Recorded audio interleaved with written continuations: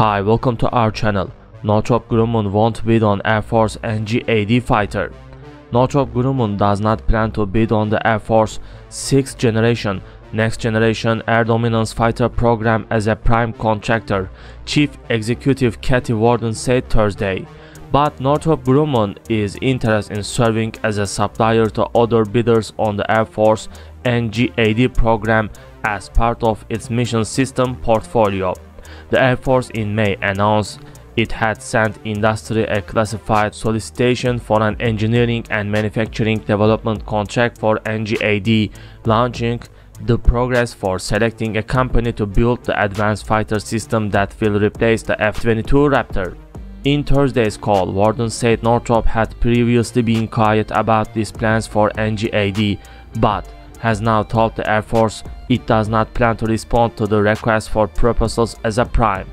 We are remaining disciplined in assessing the right programs to pursue, Warden said, and that's ones where we feel we are well positioned with mature offerings and where the business deal reflects an appropriate balance of risk and reward for both the customers and industrial base.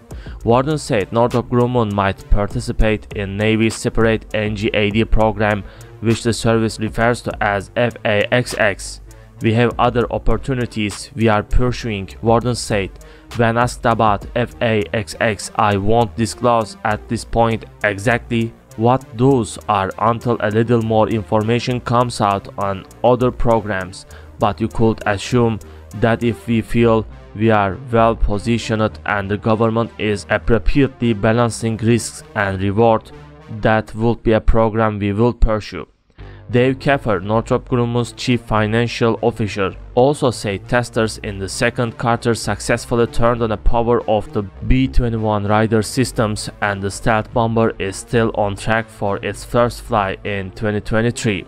Keffer said Northrop expects the Air Force to award the first low-rate initial production contract on the B-21 after the first flight, but Warden warned inflation and other macroeconomic factors remain a risk for the B-21. She said the Pentagon notified Northrop in the most recent quarter that it has allocated another $60 million for B-21 LRIP procurement in 2023 due to inflationary effects. The Air Force has $1.4 billion budgeted in 2023 for B-21 procurement, including advanced procurement funds from the previous year.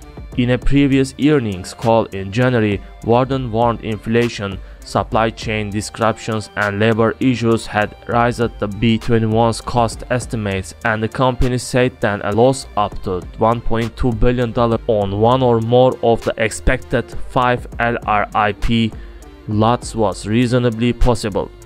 Thanks for watching. If you like this video, please subscribe.